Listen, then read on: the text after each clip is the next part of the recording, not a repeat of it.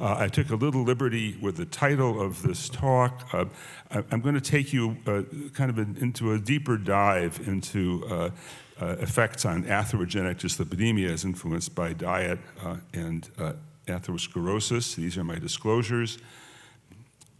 I can see what the problem is here.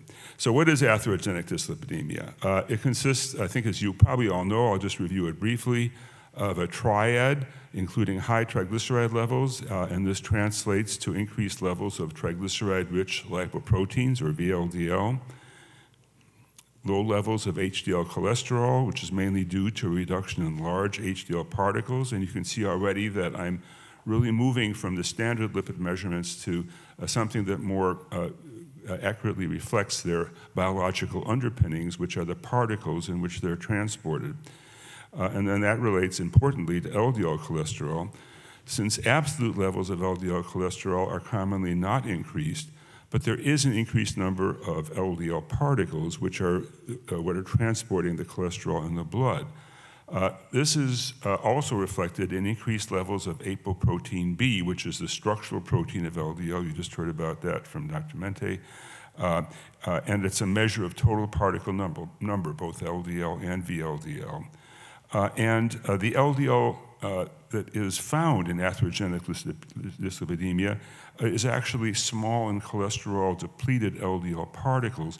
And it's this, as I'll show in a moment, lower levels of cholesterol in the particle that is reflected in the fact that the absolute levels of LDL in the blood are not elevated while the particle numbers are.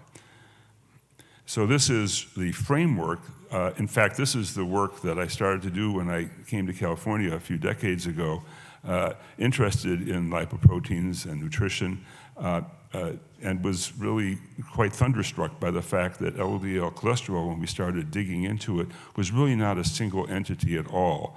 It reflects cholesterol across a spectrum of particles that are found, and I won't try to use the pointer here, just take it from the top to the bottom, large and cholesterol-rich particles that float to the top of a tube, shown on the right, down to the small and very small particles that are cholesterol and lipid depleted and sink to the bottom. So this is large buoyant versus small dense.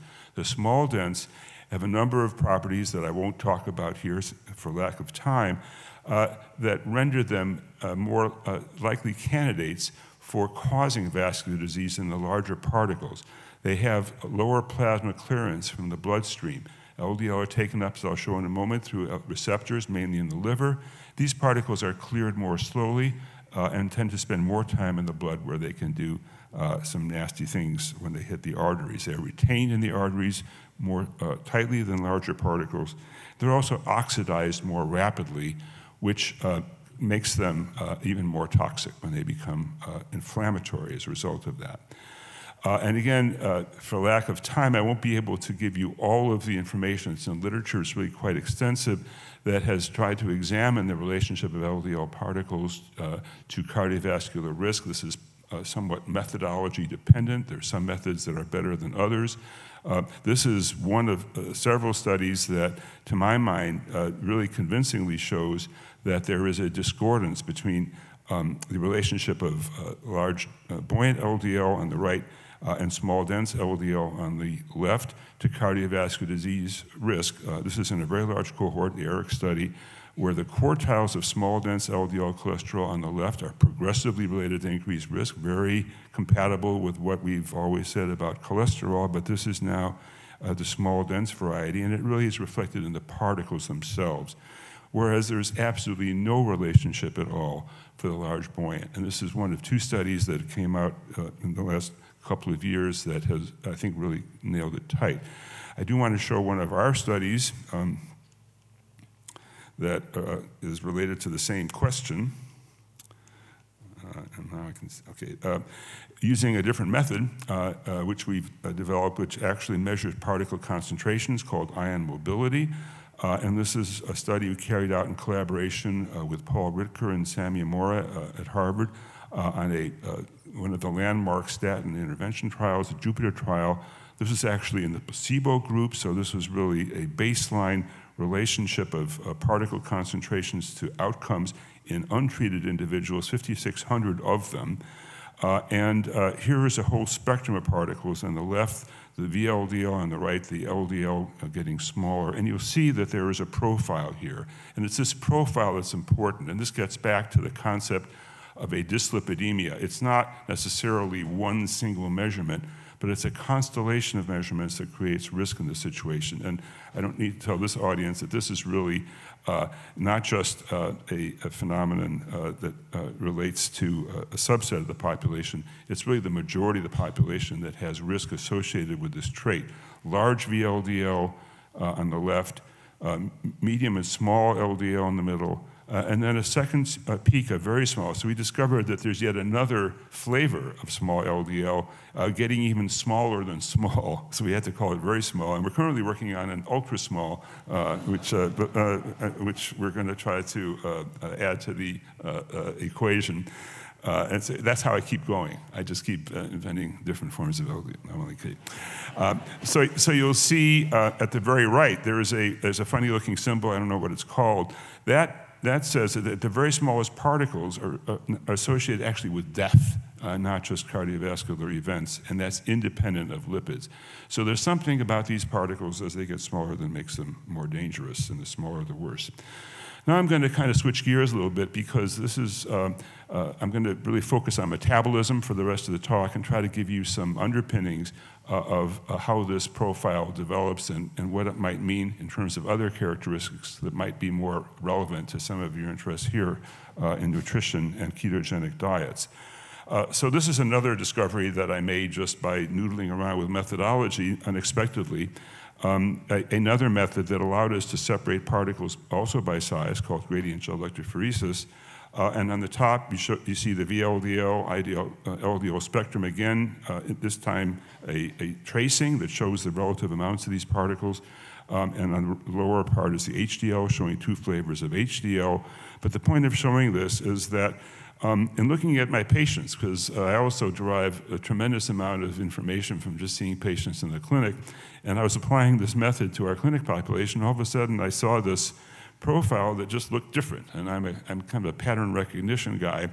And so I saw this is a different pattern. So we called it pattern A and pattern B. And this is a kind of a little notation I had on my lab notebook that I thought I could eventually improve upon, but we've just kind of left it A and B for better or for worse. And it has sort of stuck because it really does represent a distinct profile. And the distinctness of that profile is further manifest in another way. And this is, again, something I'm going to use this audience as a way to sort of advertise something that is kind of buried in the literature. There is a bimodal distribution of peak LDL particle size in the population using every method that I've ever applied to LDL analysis. Is shown here with the gradient gel. The peak particle diameter of LDL follows a bimodal distribution. And there's people on the left who are the ones that I just showed you with the B phenotype, and the ones on the right are the pattern A. And so this is in a healthy population, non-obese. This is just a manifestation of their intrinsic metabolic differences. And what's really cool about this is that these discrete phenotypes, they're really, categorical, like, eye color, probably even as easy to read as eye color. On the bottom, you see that the A and the B lipid values and ApoB values correspond to individuals with and without the metabolic syndrome, or atherogenic dyslipidemia. Phenotype A people, normal triglyceride, normal HDL, normal ApoB. Phenotype B, higher triglyceride, lower HDL, LDL cholesterol identical, but ApoB higher. So this is really, to me, the canonical definition of atherogenic dyslipidemia, shown using a discrete marker of LDL size. So I'm going to, actually, most of the rest of my presentation today will be focusing on what we've learned metabolically, physiologically, and nutrition-wise by focusing in on these traits, and particularly the distinction between phenotype A and phenotype B. And this is just to illustrate in another way that these phenotypes are very closely related to triglyceride. Here you see that if you take a triglyceride, this is a log triglyceride on the x-axis, and can you help me with advance? on the x-axis and the peak particle diameter on the right. Does this work? Oh, oops, no. Can we go back? Okay. There are two clusters of points. There are those in the upper left, which represent the larger LDL and the lower triglyceride, and those on the right that represent the higher triglyceride and the smaller LDL. So this is really another way of illustrating the bimodality. If you sort of blur your vision a little bit, you can see it there, these two clusters. But triglyceride is a much more messy variable than the particle size. It's one reason that the bimodality doesn't show up for triglyceride, because it's there under the surface. So how do these phenotypes develop? I'm going to take you a little bit into the world of metabolism, because I think it helps illustrate the biology and how it relates to the clinical measurements. That the particles we're talking about originate in the liver. This is really getting to be weak. As a stream of particles, with triglyceride being loaded up into VLDL. When the triglyceride pool in the liver is low, when you don't have much fat in the liver, it makes smaller VLDL, and that gives rise to larger LDL particles. So just got to get your brain around the fact that smaller VLDL make larger LDL. They're cleared effectively by the LDL receptor. But the bad stuff happens when triglyceride is loaded up, and this is where we start getting into issues that we've been talking about at this meeting. Very importantly, is putting more fat in your liver makes larger VLDL come out. Those create remnants. They're very slowly metabolized, so this is a much slower pathway, and that dynamic is very important to understand, because this gives rise to a series of downstream effects, including the production of smaller LDL and very small LDL that are cleared, as I mentioned, less effectively by the LDL receptor. So this whole pathway that originates with these big fat-filled VLDL is just sluggishly moving its way around the circulation and causing damage almost at every step of the way. The remnants are bad, the small LDL are bad, and the very small LDL may be worse. And this is the phenotype AB dichotomy. This is, I hope there's no serious lipoprotein experts in the crowd. Probably there are, because this is an oversimplification. I can be criticized for ignoring the fact that there's multiple steps along the way, but this really crystallizes, I think, the key to these two distinct pathways that are illustrated by the bimodality of LDL size. Just to say the obvious, and that is that adiposity is also a determinant of the small LDL phenotype. This shows relationships in 600 people that we studied a few years ago. It's just the expected relationship as one has a higher BMI, and it's, of course, abdominal. If we put waist circumference here, it would be even stronger. We don't have all those measurements. It's related to visceral adiposity, as everyone knows. So this slide illustrates where my kind of vision of what we should be eating started to turn. It's when we started to develop data that are summarized on this slide. And what are shown are two lines relating dietary composition that we changed in various of our own trials, changing the composition in terms of substituting carbohydrate for fat, initially trying to study low-fat, high-carbohydrate diets as a healthy diet. But we then looked at phenotype B on the y-axis as an outcome. And this is, again, a summation of a number of studies. The very first study we did just kind of surprised me, because we were able to show that higher carbohydrate diets weren't more healthy. They actually induced increased prevalence of phenotype B, such that over the course of these multiple studies, there was a strong linear relationship. As the carbohydrate went up and the fat went down, the prevalence of phenotype B got higher. We found this true for men. Interestingly, premenopausal women are relatively protected from this trait, which is, I think, reflected also in their lower risk of heart disease. But even there, we saw a relationship with carbohydrate intake. And so we were inclined to think that there might be some genetics going on here, and we've done some studies there, which I won't be able to talk about in detail, but that there's something driving this relationship, people being more or less susceptible to carbohydrate intake, and as you got to higher intakes, you got more and more people who started to express this trait. So this trait was something that was very sensitive to dietary carbohydrate, but obviously, having shown that we could make people worse by increasing carbohydrate, we decided to do a good thing, and that is take the carbohydrate in the other direction. And that's where I made the pivot from the high carbohydrate to low carbohydrate. We're saying, well, maybe lower carbohydrate is beneficial. So we did a study, which was published, I guess, quite some time ago now, in which we took individuals who were already overweight, who had a high prevalence of atherogenic dyslipidemia. And this shows their bimodal distribution with a very big peak for the phenotype B. On the left, nearly half of them had phenotype B on their standard diet, if you will.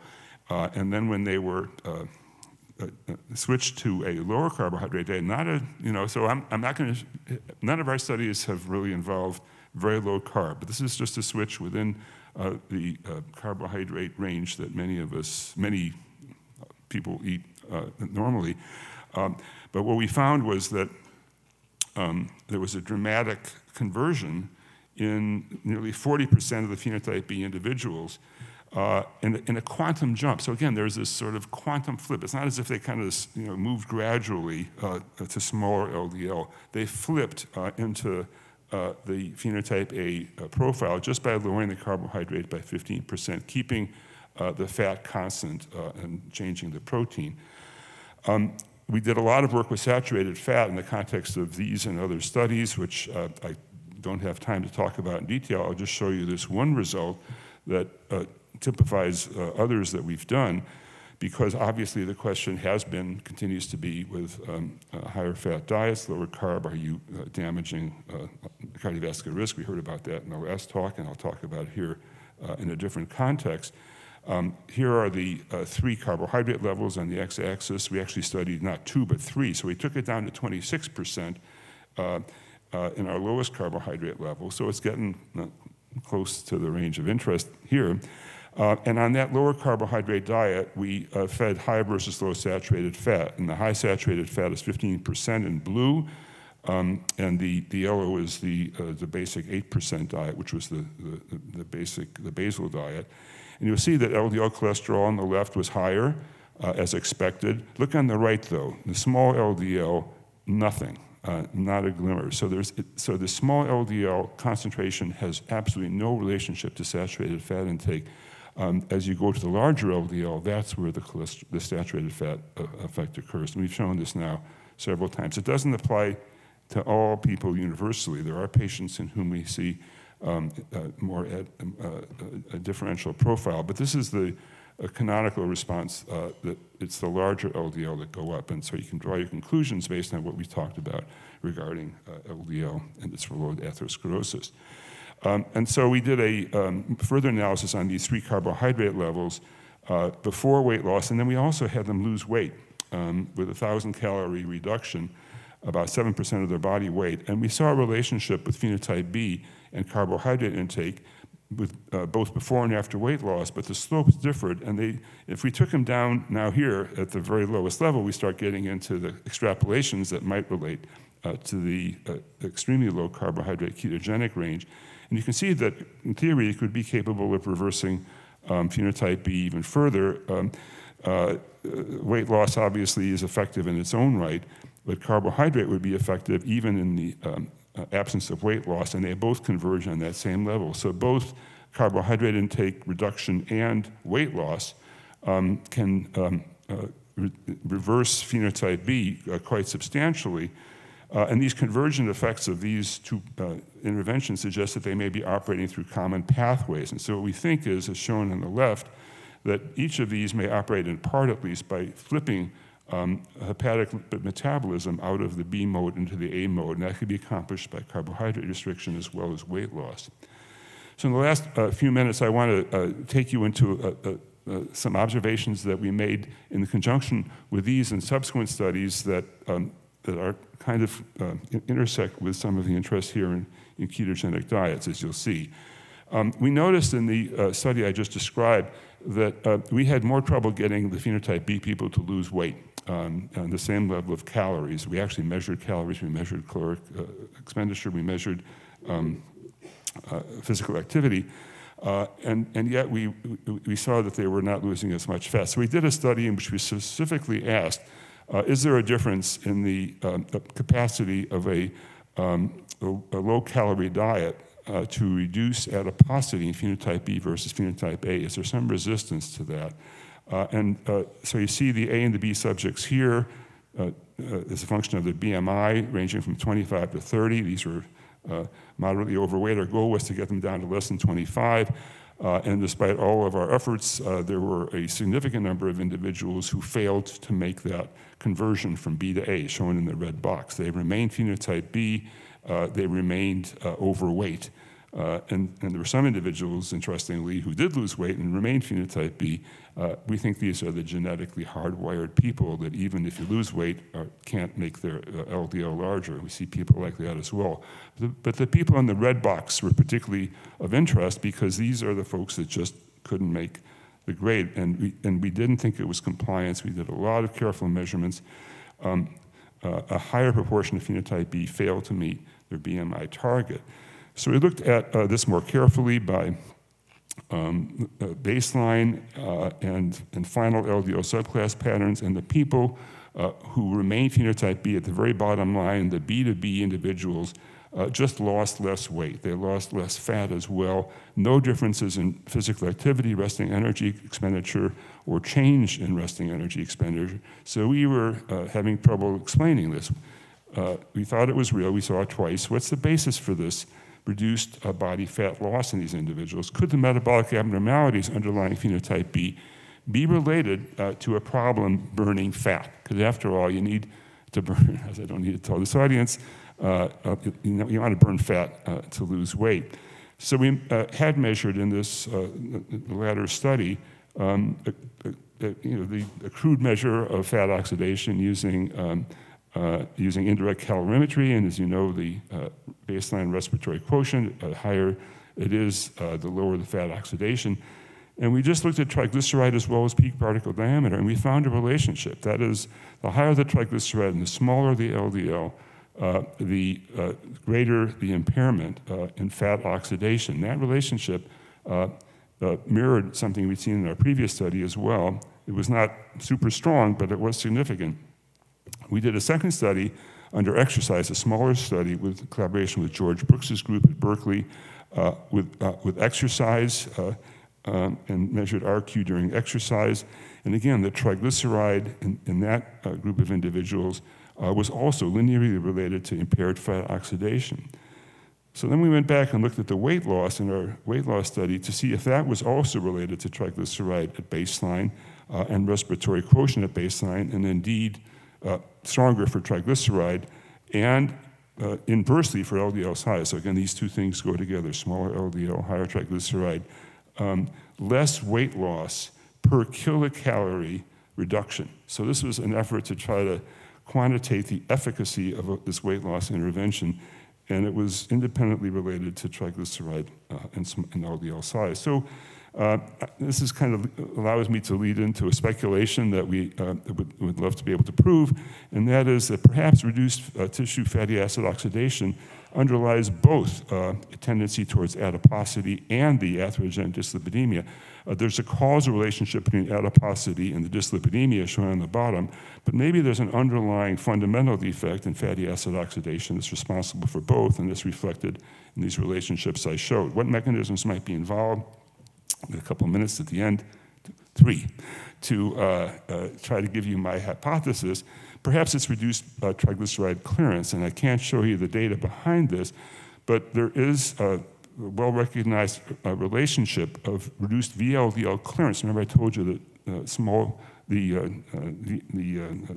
pattern B pathway is a slow pathway, and so that involves reduced VLDL clearance as a very important determinant of atherogenic dyslipidemia. And we and others have shown that hydrolysis of VLDL triglyceride provides endogenous ligands for important transcriptional proteins, PPAR alpha and PPAR delta that influence tissue fatty acid oxidation. And I won't be able to show you those data, but there are 3 references there. So what we finally are suggesting, and this is way out in the future to prove, we're going to try to get some funding to prove it at some point, is that perhaps reduced plasma triglyceride clearance underlies an effect that contributes to reduced tissue fatty acid oxidation, perhaps adding on to genetic and other dietary factors. And that, in the blue box, is the precursor of both the dyslipidemia and a difficulty losing weight. So there may be some intrinsic issues regarding weight loss efficacy that might be reflected by this abnormality in triglyceride metabolism. So on the bottom, I'd say atherogenic dyslipidemia, this bimodal distribution of LDL size, is a marker for reduced fatty oxidation and perhaps susceptibility to obesity. So that's something I'm leaving out there because this may have implications for the response to ketogenic diet. It may be that we have to push harder in these individuals to overcome intrinsic defects in fatty acid oxidation, and the ketogenic diet certainly provides a way of doing that. So finally, in conclusion, I'd say the small LDL phenotype is a marker for and a pathogenic component of. So it's both a diagnostic marker as well as a pathophysiologic agent, which is not true for all markers. Obesity, insulin resistance, and metabolic syndrome. This is really a way to fingerprint that syndrome. The trait can signify impairment of fatty acid oxidation, possibly linked to reduced VLDL clearance as a contributor to both dyslipidemia and adiposity, and that both reduced carbohydrate intake and adiposity decrease expression of the small LDL pathway, and then throwing in just the one other point about saturated fat does not influence this pathway. It has an effect on larger LDL, which may not have the same impact on risk. So these are the folks in our group that are responsible for this work, our collaborators, George Brooks and George Bray. So thanks for your attention.